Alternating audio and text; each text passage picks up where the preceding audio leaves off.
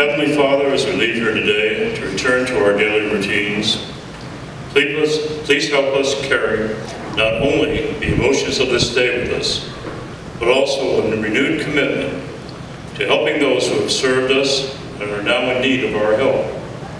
Freedom isn't free, and it's not just the wounded warriors who need our support. Help us to remember the wives and children, mothers and fathers, brothers and sisters, all who bear the burden here at home of the absence of those who continue to protect and preserve our ways of life, as well as those who wear their wounds on their bodies and in their minds. All these prayers we send up to you, Lord, trusting in your gracious love. Amen. We'll now do taps. Oh, 20 minutes a little.